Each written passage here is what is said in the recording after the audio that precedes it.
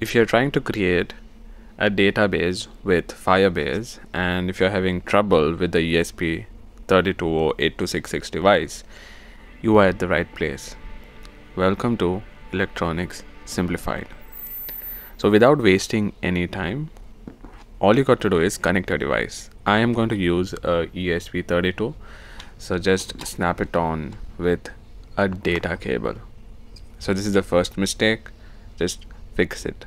Do not use a power cable. This cable is right and it's fantastic.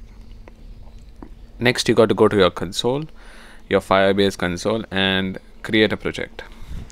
Now I have already signed in. I'm just going to start off by making a project since this is real-time data. Okay, so I'm going to name it as real-time data, and you can see the slug created. Click on continue, and Google Analytics, we don't need this, so basically disable it and click on create a project. Now this may take a while. Once you create the project, now why Firebase? Firebase is really dependable and it is free. There are some more options that you could use, but Firebase is more preferred. Now your project is ready and you can click on continue. Once you click on continue, it's time to see your project here. Click on build and then go to authentication, because we are going to set the authentication method. And since we are just in our testing phase, we are going to create an anonymous user. We won't set it up with email or password, anything as such for the moment. We will be doing it a little later. So the sign in method, click on anonymous. Once you click on anonymous, just enable the option first. There are no credentials here, and this is basically a big threat. So for the moment, we'll let it be and we'll go ahead. Then we are going to go to the real-time database. Click on real-time database, create one. Click on create the database, and then we'll be ready. Again, this might take a while to create. I was going to create a database on the closest server. Now my location is it's in Asia, so I'm going to choose Singapore and click on next. Now you can start in locked mode if you're actually doing a build-up project for yourself or for some company, but nah, we are in the test mode still because we are fixing errors. Then click on enable. Once we click on enable, the database will be created. You can go to the database and you'll see some important information here. It's created the link, the database link, so copy the link and paste it. Paste it on a notepad for the moment. So I'm not going to hide in any details, because after the project is over, I'm going to delete it, since actually you're supposed to keep these details private. And also make sure that you do not misuse any of this information here. Next, we need the web API key. So you can go to settings, go to project settings, and find the web API key. So here it is. You copy it and then paste it. So once you paste the web API key, I think that's all that is needed for an anonymous user. Now in my case, I'm using the ESP32, so I'm going to keep this library wifi.h. But if you're using the ESP8266, just uncomment this line. I mean, not uncomment the comment, but uncomment the line that is there, and then comment the wifi.h. okay, like this. So I'll keep it back in place, and this Firebase ESP client, this library is actually available in the description. I'll be providing you the link. Just download it as a zip, and once you download it, okay, I want you to go and use it use the same version because this is compatible with Firebase. The recent ones have some changes made and you might have some trouble. So locate the zip file. It's in Firebase database. Thereafter just select it and just say open. I already have it added, so there you go. Now you can fill in the other details. Now the details here, okay, let's start with the SSID. Replace it with your Wi-Fi name. Now most of the people, they do it well here. I mean, there's no problem so far. The problem occurs once it comes to an authentication user with the details. I'll be showing that to you later in the video. If you feel the video is too long, you can actually go and check the timeline. So I'm going to put in the other details. So this is the web API key. Then just paste it in here. Then find the database URL. Again, just paste it from the project that you had created. So copy and then paste it. Now the code again will be in the description for anonymous user and authenticated user. Make sure you use the right code for the right one. Now here the sign up over here is set as false. It's basically because this is just the initial condition. This is basically the initial condition. Sign up is set as false because as an anonymous authentication, we are going to create a new user every single time. I'll show you where exactly that happens. Here it is.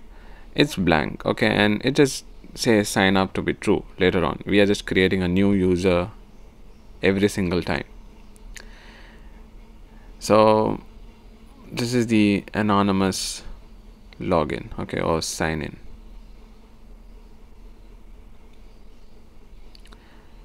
So everything here, here we are just logging in some data onto the database, and that data is going to change after every 15 seconds. So the data is going to update. Now what is this data here for? Just for the purpose of sampling, we are creating random numbers. Okay, I'll show you where exactly. So we could change that 15 seconds there.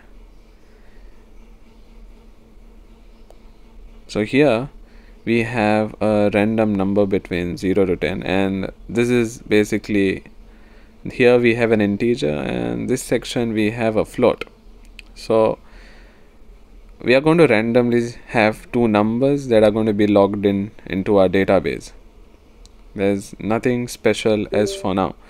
You can replace this later on with the sensor readings. Now let's go to our board, ESP32.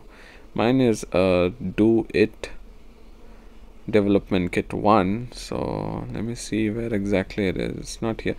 And you have to choose the right board. You need to know what board you have actually purchased. So this is the one. Do the other settings. So here my upload speed is 115200, and yeah, there you go. It needs to match. It's not really, you don't really need to match that actually, but on a safer side. And then on the COM port, yes. Now once you compile it, okay, it's gonna really take long. You can really take a break here. The best part here is, if you have any problem with your uploading, I have another video where I have solved problems with the ESP8266. You can go and check out that video. It's going to be there in the description. Okay, I'm going to fast forward this. That really took long. It took approximately 4 minutes. So there you go. It's done compiling. Now it's time to upload. I don't know how long it's going to take. Now the compilation process is basically where your machine tries to convert it into a machine readable code for the ESP device. So that process could be initially be long, but I'm assuming that this time it should be a little bit shorter. Okay, so like I guessed, it is kind of faster this time. And yeah, it's uploading. It's time. Okay, it's still compiling. It has to start uploading, and there you go. Like I told you, if you have any kind of error here, you could go and check the ESP8266 errors fixed. Okay, that would help you more in this situation. For now, we are just focusing on the database issues. So once the code is done uploading here, you will be able to see the data being logged into our database. I'll show you in a short while. So do not hesitate if this uploading takes really long. It does take approximately around 4 to 5 minutes in some cases, and sometimes it's a lot more quicker. But then the ESP devices do have the tendency to communicate in this manner. So there you go. I have made it faster for you. And then now it's time to go and check our serial monitor. So press Ctrl Shift and M and get the serial monitor. Make sure your baud speed is the same as what you had set it in your code. Now connecting to Wi-Fi. Now many of you have an issue here. The ESP devices need to be resetted. So you need to reset the device. Just click on reset on your device, and then it will try to connect again to the Wi-Fi, and hopefully it succeeds. So yeah, it did succeed in my case. If you did not, please let me know in the comments. Now I can see that everything is okay, passed, and the type integer is passed, and the float is also passed. So I'm going to check it in my database. So it's time to go to the console and check the database. So in the database, you'll be able to see a table called test, and under it you can see two values. Now this data is going to be uploaded or updated after every 15 seconds. I'm going to wait here for the next 15 seconds just to see whether it's really updating. So it does update, and we can see that the real-time data is being updated. Now the code is here. This is the link. So the link is actually available in the description. You could use this same code for your project. So now I've basically come to the authentication section, and I'm going to show you that there are two anonymous users. Now every single time that your ESP device connects, it's going to create an anonymous user. Okay, now we are going to try and add the email and password because we need to really know who is logging in the data. Okay, so for that purpose we are going to use email/password. Now I recommend you not to use your personal email to do this, but I'm going to show you with the help of my email at the moment, or later I'll be using another ID. So just disable this email link and click on save. Now the new authentication method is set, so I can actually use email and passwords now. Now it's time to add a user. So go to users and click add user. Now type in your email. Okay, I'm going to type in my email here. It's going to be electronics engineering 3. So make sure that your email is actually a Gmail account, and you cannot use any other email here. You could use it, but then there are some other configurations that would be complicated for you. So using a Gmail is way more better. So I set the password as something at 123. That's not my password. Okay, so we are actually going to refer to this UUID later. For now we are going to keep it here. This is basically the unique identity number set for our user. Now we have our email set, and we also have the password set. Now everybody here feels that we can just replace it with you can just go to the code and replace these details, but that's not how it works. So I'm going to try and show you what actually could happen, and maybe some of you have actually performed this by creating an email and password. Okay, so this is the code here. Just copy the entire code. The code again will be in the description. And here you go.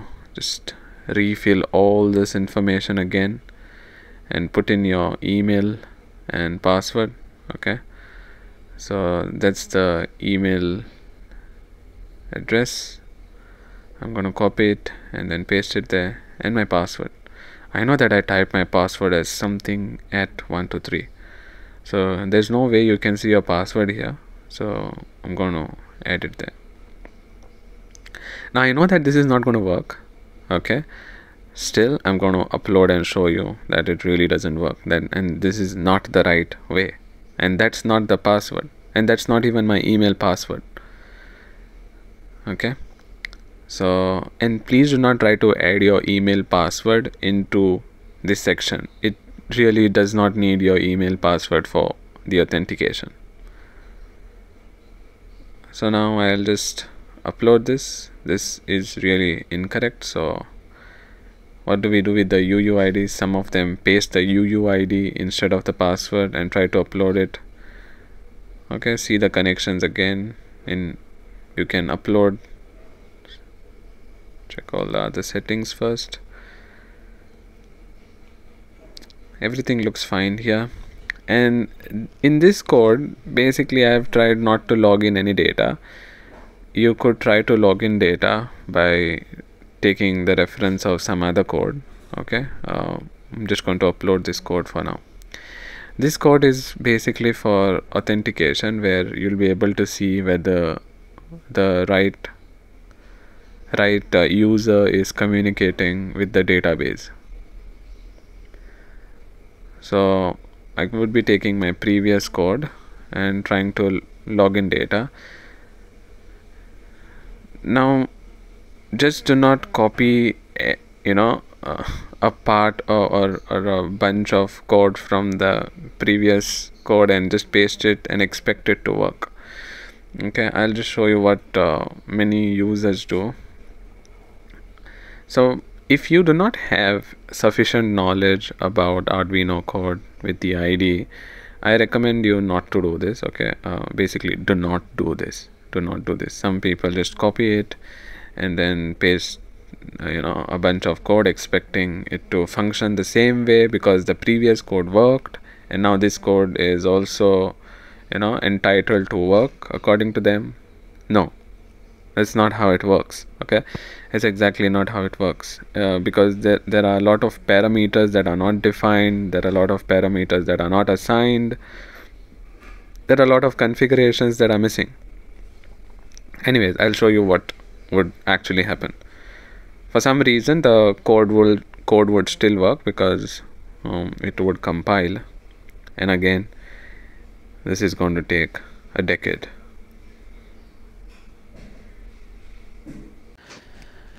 Okay, so now for the purpose of security, I have another account created, and I'm going to go again to the same setup. Okay, copy the same URL. This is basically the same steps that we did earlier for our database, and paste it and update it with our new database URL. Then we are also going to use the user ID. Basically make sure that the web API key is also updated. Now this might not happen in your case, because I recommend you to always use a newer email ID for your ESP32 or ESP8266. Do not use your personal email account. Okay, so there you go. Just take this entire code, copy it, because this is the one that I'm going to use for authentication. Now there you go, just put in the details, be quick, real quick. I'm going to be fast forwarding this, and then update it with the right email address, because last time I used the wrong email address. Here you go, copy the email address and then paste the password. Now again I come back to the same point, where do we get this password? Now for this password you'll have to go to your account details. Okay, so some of you might use different things there. Don't enter your email ID, password and all of that, because you got to see where exactly that password is being used. So you're going to go to your account details, click on manage your account, then go to security, so click on security, and then go to two-step verification. Over here you can go and check your app password. So add an app password here. I already have an existing app password, so I'm going to delete this one so that I can actually show you how to add a new one. So basically just delete this existing one and just go to the custom name, and you can write ESP, since this is ESP data, and then click on generate. Now this is the app password that our ESP actually needs. So copy this password and save it. Now make sure that you do not share this with anyone and you keep it pasted somewhere, because you cannot get the password again. Your Google account is not going to show you this token or this password again. So keep it pasted, and we're going to paste it right here. Now save this account, because I'm going to save this code. So I'm going to save this as data logging. Since this is authentication, I'm going to save it as authentication, and then click on save. This time around I'm just going to upload the code, and I think everything should work here. Fantastic, smooth, and I don't think that there should be any error now. So most of you will come to this point and will be sorted, since now you know from where and how to generate the password. Okay, your status. But look, I still have a problem. I still have an error. It still says that there is a status error and it cannot get my UID. So in this case, what would you do? So in this case, since I know that most of my details are correct in the code, coming from the email address to data URL to the web API key, I would go to my Firebase data connection and actually delete my user. Okay, so just try to check first. Okay, so the solution here would be trying to add the user again. Maybe there could be some other problem. Okay, now this is a problem I have faced in real time. Okay, I am actually recording this and I didn't expect this error to occur. Still, I'm gonna try and fix this by trying to delete this user first.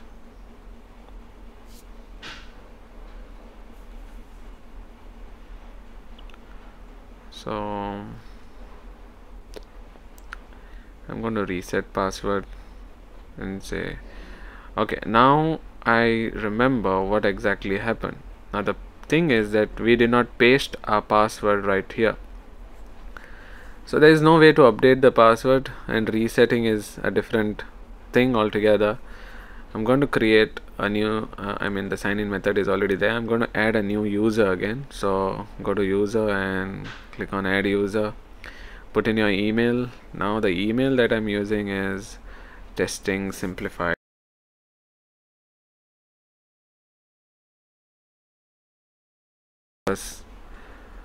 So, and paste the password as well. So some of you might copy the password correctly, okay, the app generated password, and then paste it here, and then even add the user. So now what's wrong here is basically my email address. So what I recommend you to do is make sure when you create a new email address, make sure that you have your email address itself copied. So these are some errors that I have covered up.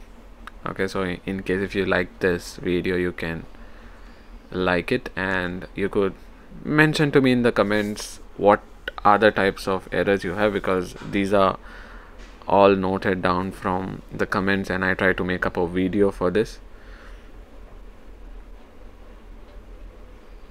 So I got to see that I'm going to delete this account again because I know that my email ID is incorrect there. So I'm going to add again the user, put in the right email address. It's testing ESsimplified@gmail. Okay, so the best thing is to just copy it. Since I created a new account, okay, it's my memory is volatile. Okay, I'm going to copy this and then paste it and then say add. Now everything looks fine, and now this time I hope that we do not get any more errors. So no need to upload this code again because the email here looks fine. I'm going to just try to reconnect it to the Wi-Fi. So there you go, it's connecting to the Wi-Fi, and now everything looks, no, it didn't connect to the Wi-Fi. It's requesting. Now the token is ready and we have received a UID. So with this UID you can now log in data into your database. You can connect more sensors, get in whatever data you want. So I'll be showing you some sensors, some devices, and how to control a door lock. Make sure you subscribe to this channel.